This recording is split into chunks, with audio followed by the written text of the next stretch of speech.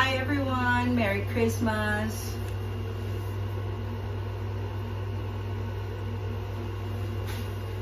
Hi everybody, Merry Christmas.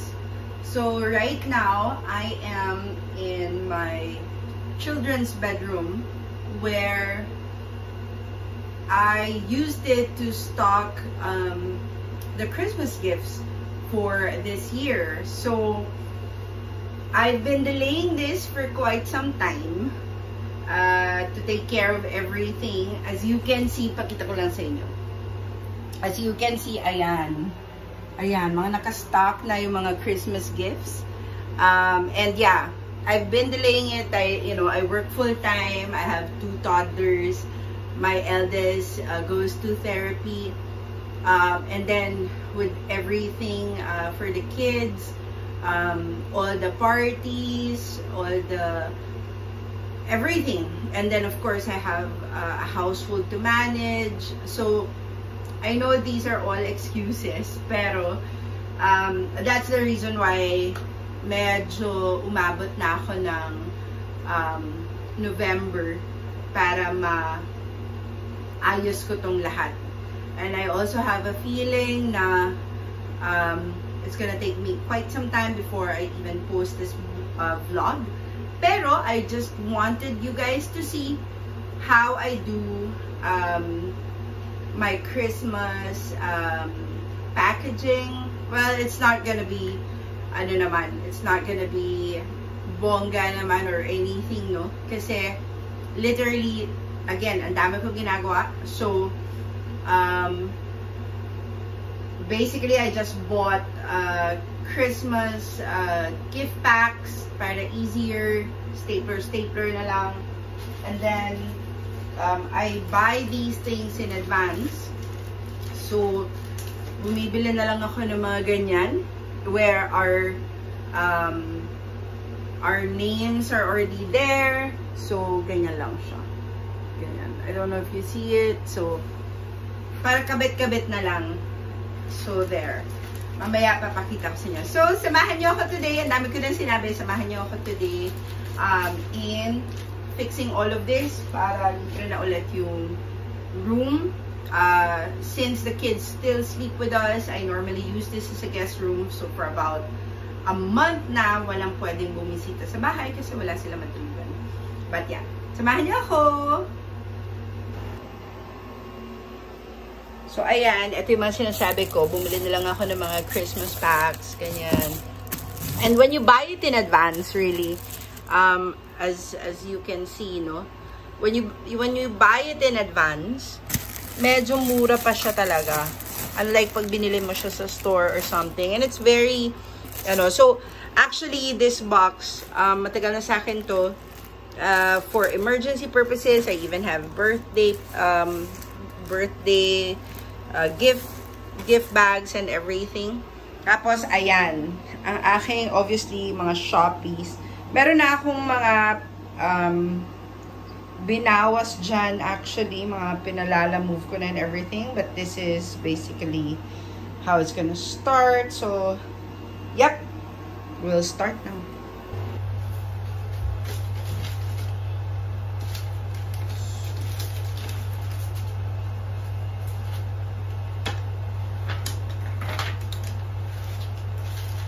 You know, guys, this year has been pretty challenging for me, to be very honest. Medyo, yeah, it's been quite challenging for me.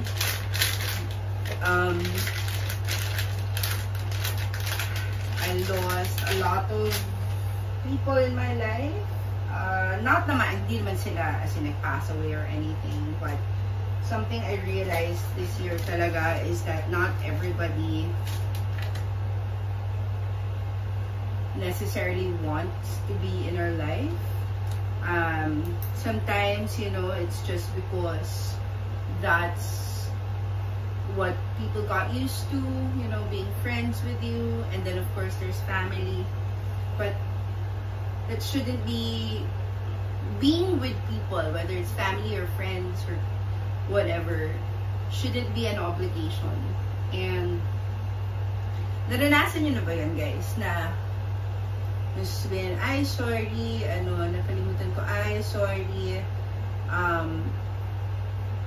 busy lang talaga. Pero you know what, a person who wants to be with you, truly wants to be with you, there's no such thing as busy, diba?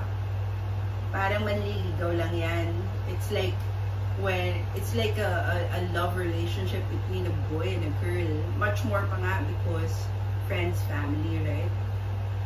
When somebody really wants to be with you, kahit na mag-travel yan 2, 3, 4 hours just to see you, they will. So why is it na pag friends and family, we take people for granted? And don't get me wrong, ako din, I say that all the time, na, sorry, busy lang. But then again, are these people really the ones who were there to share my life? And it's not their fault either, if they're not. But we just have to accept that, hindi lang talaga close diba? Pero for the ones na we thought are close friends, for our family, we just really have to accept that they have more important people to be with in their lives and more important things to do than be with you. And there's nothing wrong with that, guys. I'm not saying this para to make anybody feel bad. Please don't take it that way. I'm just saying, before looking for other people to give you that love, I think we should really, really learn to love ourselves. Because when we do that, we know na really, we don't need to be dependent on anybody else. Yun lang. Tuloy-tuloy ko muna ito, ha?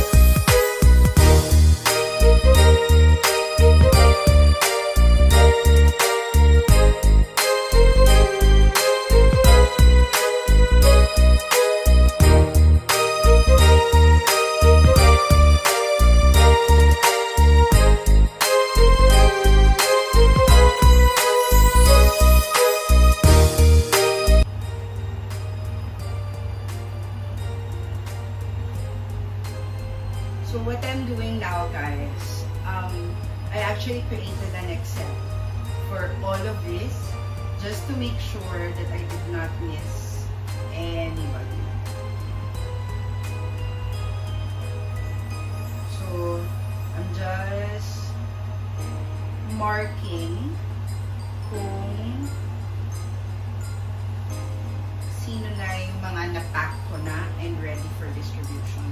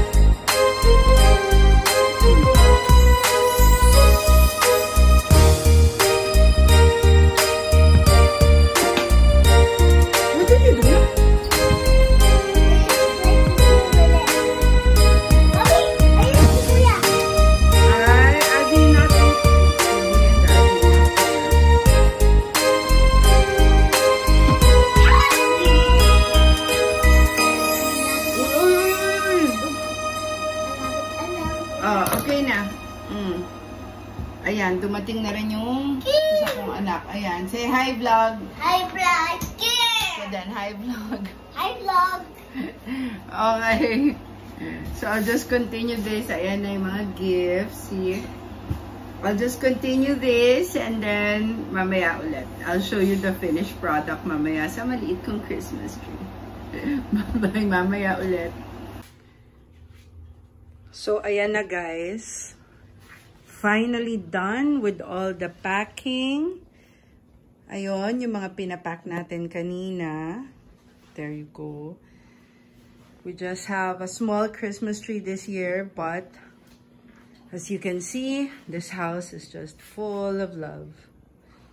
There you go. Tapos ito, para ito sa mga Grab, Shopee, deliveries natin, Lazada and all. So, Ayan na. There you go. All packed. Wala na dito yung gifts for yung sa school nila Azzy and Iggy because we already distributed it yesterday. Pero look at that. I'm so happy. Ayan na. Those are the gifts. So, yan. Diba? Worth it. Lahat-lahat. There you go. Finally done for the year again. Yay! Yay, yay. Thank you, God. Merry Christmas!